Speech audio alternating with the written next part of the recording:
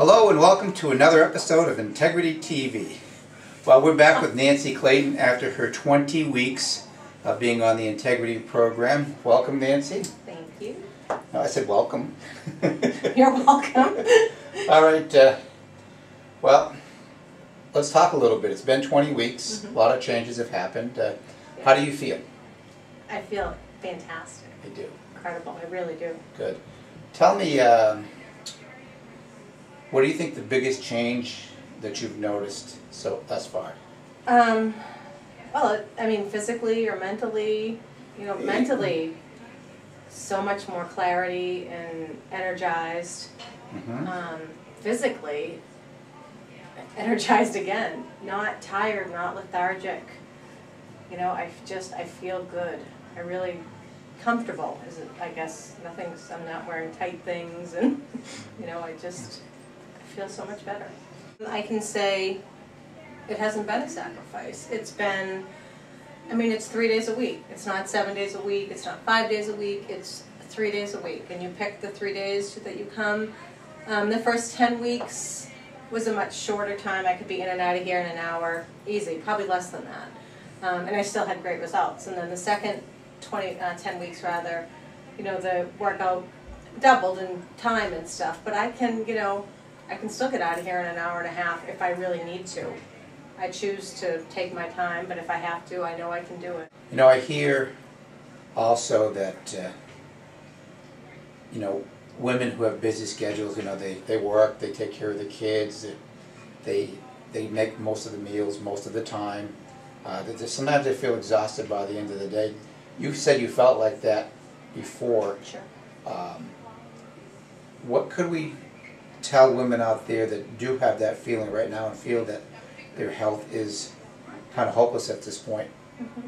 What could you say to encourage them?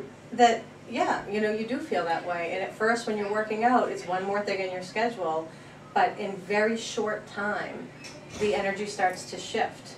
And you're, adding something else to your schedule, but you're gaining energy and you're feeling better. And it's, the old adage about, in an airplane, when the oxygen mask falls, put yours on before you help somebody. And it's true in life for all women. I mean, you have to take care of yourself to be any good to anybody else. So it's necessary for your family and for everyone in your life and yourself. And if you don't want to think about yourself, think about everybody else. 20 weeks ago, Nancy walked through these doors. She had a slight weight problem. Now be nice. I'm being nice. Yes. I said a slight weight problem. She was on 9 different medications. She had type 2 diabetes. And pretty much what she's telling me today is that in the beginning she felt lethargic. Now she feels like she's energized both physically and emotionally. But I'm going to go over some of the pre and post numbers and metrics that we've noticed with Nancy along this 20-week journey, and I want to fill you people in on exactly what that was. So she doesn't like talking about her weight, but we're going to disclose it here to all of you so you can enjoy this. She took the scales at roughly 196 pounds 20 weeks ago. Today she weighed in and she's at 168. So she's lost quite a bit of weight there. 28 pounds. Oh, 28 Not pounds. that I'm counting. She did the math for me. Thank you very much, Nancy. You're welcome. Her fat percentage in the beginning was 37.4. 35% is considered clinically obese. 40% is considered morbidly obese. So she was in between being clinically and morbidly obese when she walked through the door. Today, she was measured at 29.6%. So she's actually 0.4% underneath where she needs to be. So she's not even considered overweight today. We're going to congratulate her on that feat as well. We're not done yet. She thinks she's done, but this is only the start. Glucose levels, her blood sugar levels at the time were ranging in the 240s. Now they average at about in the 120s. Some days she gets down as low as the 100, somewhere close to 100. She's still got a little ways to go before she actually totally eradicates the insulin resistance in her body, but she's done a fantastic job. So now, like I said, it's gone from 240. She's basically cut that in half. Her lab results, mainly her hemoglobin A1C, which is a test that determines how much sugar's been around the red blood cells within her blood that will tell us if they're exposed to too much sugar or not. Anything over 6.0 is considered a diabetic. She was a 7.2 20 weeks ago when she came here. She was retested and measured, and she's a 6.0, so she's on the borderline of not being a diabetic anymore, which I congratulate her for. That's fantastic.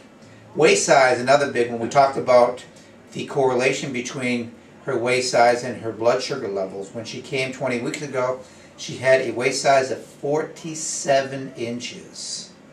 That's Thanks for pausing. it's one of the things that people want to recognize, that if you're dealing with belly fat, you're dealing with a big problem, because it leads not only to diabetes but high blood pressure, high cholesterol. I had all of that. And cardiovascular disease. You know, in essence, she's made herself younger over the past 20 weeks. I'm going to try to get her back into infant stages, but I don't know if that's going to be possible. Project birth weight. But with a lot of hard work, we may be able to get her back down into her 20s. Let's see what else we have here. 35 now. Yeah, her waist size, and she wants to point out, is 35 now.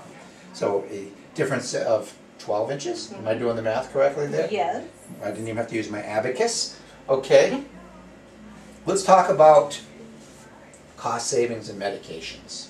Oh, yeah. Okay. We know that medications cost consumers even a co-payment, but the actual cost of the medication itself, which drives up the cost of health care in this country, is enormous. But just in co-payments alone, you averaged how much per month? I'm thinking it was about $150, but I think some months it was even higher, because I say it was on 9 medications, but there were others thrown in at different times too that just weren't consistent. So 150 in co-payments. I have really good insurance. And why do you think you were taking these medications? Because I was overweight and I was unhealthy. So what we really can determine is that you people out there have a lot to say about what your health is going to be like. In Nancy's case, you know, just like many of you get caught up in saying this is the quick fix, this is the easy answer. There is no easy answer. The answer is taking care of your health by exercising correctly and eating the right foods. In your case, taking some of the supplements that help to expedite the process of you getting healthy again. Now your medications, I believe you're down to 1. I am, which my doctor has told me I can probably go off it. It was 1 last diabetes med. I've been a little cautious. I'm finishing off the prescription I have, and then I will be on it. And what co-payment does that cost you per month? $10. So think of it, $150 a month to $10 a month. This is an incredible amount of savings, not to mention the fact of the benefits you get from your life now that you didn't have before. So that I congratulate. I want to say goodbye for now, and we will visit Nancy again, and I will have some other photos for you to see, some before and afters at the beginning and the end of this clip.